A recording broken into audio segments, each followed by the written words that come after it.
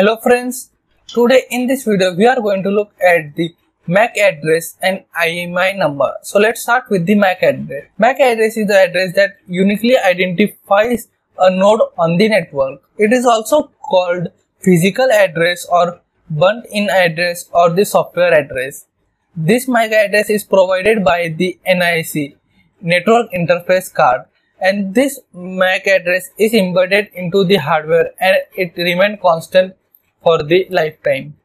And this address is generally 48 bits. So now let's look at the IMEI number. IMEI number is International Mobile Equipment Identity, and every mobile phone has an International Mobile Equipment Identity number that identifies our phone. If our phone got stolen, then even if the thief removed the SIM, we can identify our phone by contacting to our network provider and giving him the IMEI number and identify the thief. So this is the most important number for our mobile phone. So this is the IMEI number.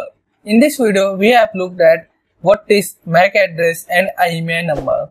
So if you like this video, please share it with your friends and subscribe to the channel. Thank you.